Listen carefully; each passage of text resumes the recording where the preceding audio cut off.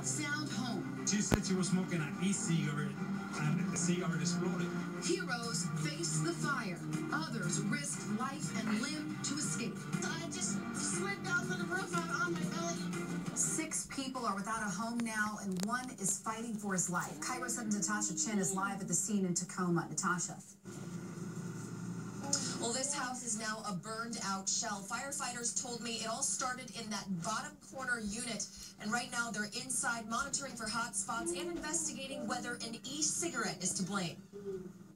Just after 4 p.m., the people living in this 6-unit house heard screaming. The woman in this bottom corner unit told neighbors her e-cigarette exploded and caught her couch on fire.